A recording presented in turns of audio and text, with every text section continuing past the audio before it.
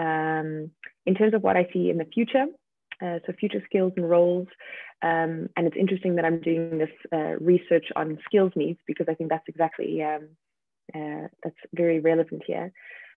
There's a couple of things. I think one thing that keeps coming up and again in these discussions with not only brands, but institutions that kind of form the curricula that vocational institutions base their curricula from. One thing that keeps coming up is this idea of a collaborator, of a puppet master. That sounds terrible, but someone who has a bird's eye view and who knows the importance of being able to create new connections across the value chain. Because in a circular value chain, we need to start connecting with people that we haven't necessarily connected with in the past, and that could be with other organizations, but also internally. And organizations sometimes need to start doing conducting processes slightly differently to what they've been doing. So this idea of a, what would you call it?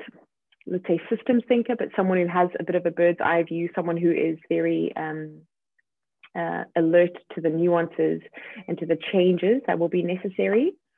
And secondly, I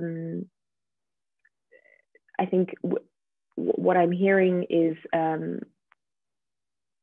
a reliance on, and I think a hope on the ability for technology to streamline a lot of the processes that were lacking at the moment. So if you think of scaling textiles repair, for instance, very specific, but this is the case I was talking about today.